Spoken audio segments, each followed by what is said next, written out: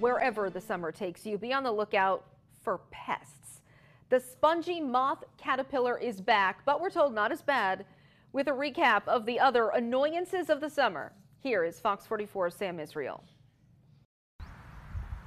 You can't think about the Green Mountain State without thinking of the state's outdoor beauty. I just like the outdoors. I like being away from it all. It kind of gives me a little bit of a break from the everyday reality. She keeps me busy. There's not too many trails that I do that she's not with me. But other species also value the outdoors. In recent years, the spongy moth caterpillar has been on a tear. The trouble with spongy moth is that it's a large-scale defoliator, so it can eat through a stand of oak trees, for instance, pretty quickly, and then you're left with no leaves for a portion of the season. I'm walking around and you kind of touch a tree as you go by. Sometimes you'll feel something and you look over and it's just hordes of them. The good news? The spongy moths aren't out in force this year, and that's saving the trees. The amount of eggs that they laid last year were not as high as the previous year, and that indicated that the population may be crashing.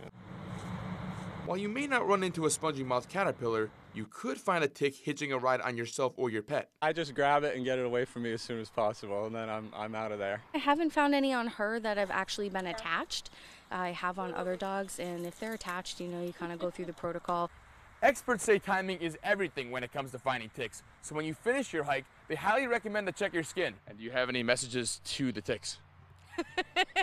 That might not be camera friendly. Do you have any messages for the ticks?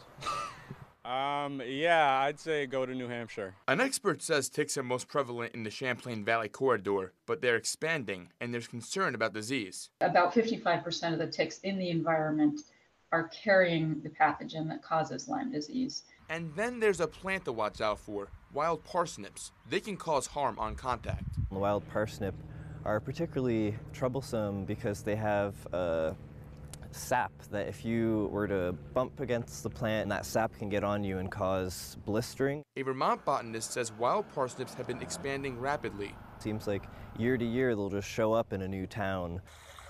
In Williston, Sam Israel, Fox 44 News.